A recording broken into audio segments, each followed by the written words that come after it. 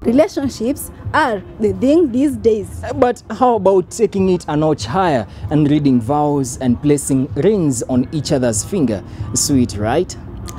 Here is a beautiful story of a man who prefers the direct opposite of marriage, painting us a picture of how it is like to live in solitude.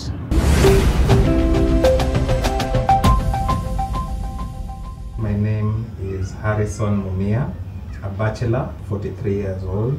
Currently, I do work at a healthcare facility as a digital marketer. My father and mother were married. I grew up in a normal family of mother, father, and 5 children.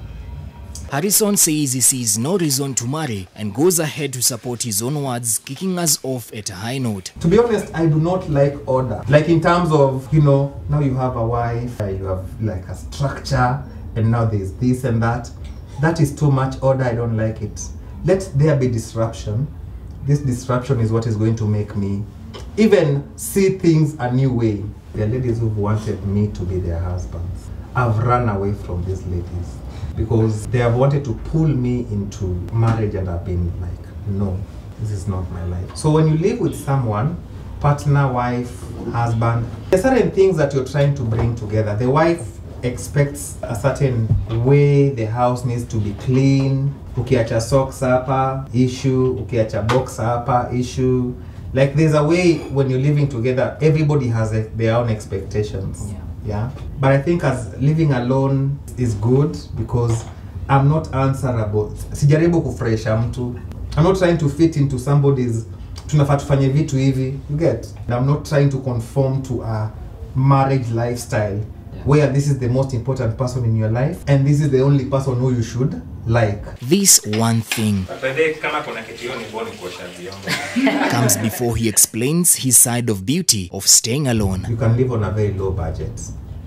Yeah, I can have a saving structure. I can save more money than some of these married couples.